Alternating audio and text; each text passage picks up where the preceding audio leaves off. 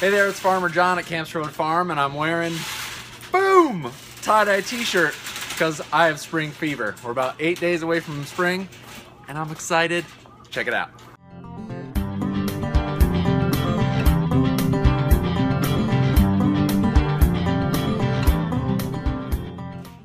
So the sun is out, the birds are returning, the chickens are chirping, and it is gorgeous here on farm.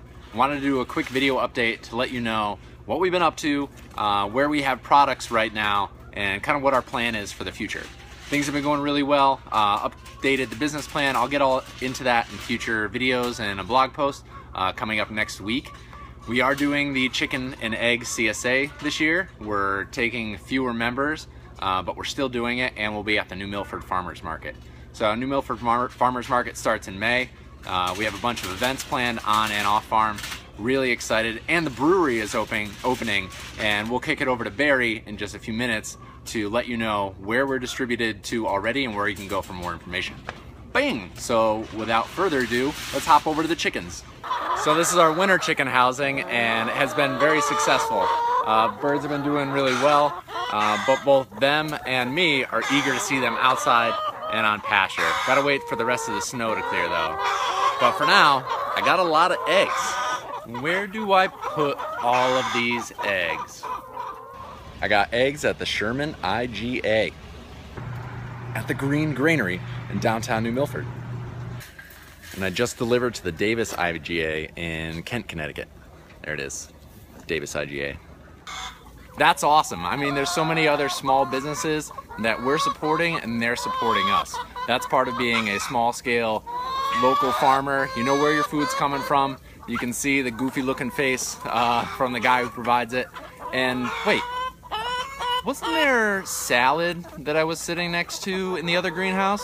You see this? This is arugula. And as of next week, you'll be able to get it at the Smithy in New Preston. Pretty excited about that. I was kind of out of touch for the last 2 months because I got buried in snow and cold temperatures. We had pipes bursting and things were going terrible, but the sun is out, the tide is turning, and I got really big news.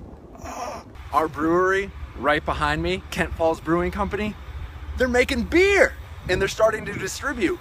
That's insane. All right, let's go inside and talk to Barry, our head brewer, about where we can get this delicious beer. How's it going? This is Barry from Kent Falls Brewing. I wanted to let everybody know our first beer, Field Beer, an Haute Saison, is currently available on the market and on tap at the corner at Litchfield, and will soon be on tap in many other places such as Stanziato's and Danbury. Hope you enjoy it. So I hope you enjoyed my silly, almost spring farm update. I'm going to do more videos throughout the year, getting a little more efficient at it. I'm really excited. We got a lot going on. I'm trying to keep the website updated, our social media updated. The best way to keep in touch with us, the best way to see when new things are coming out, when we're offering workshops, when the chicken CSA starts, which I'll have that information to you next week, would be to go to campsroadfarm.com. On that front page, there's an email sign up form. If you're not already on our email list, you can sign up for our email there. We'll send you all the updates, what stores we're at, everything. Just want to keep those lines of communication open. If there's anything you would like to see different or improve, or just want to say hello or say, hey, you guys are doing a good job, thanks, I support you, send me an email, john@campsroadfarm.com. I've been getting better. I've been working really hard. I'm going down to inbox 0, responding to all my emails, getting in touch with people. That's been a problem in the past, but I'm rectifying it.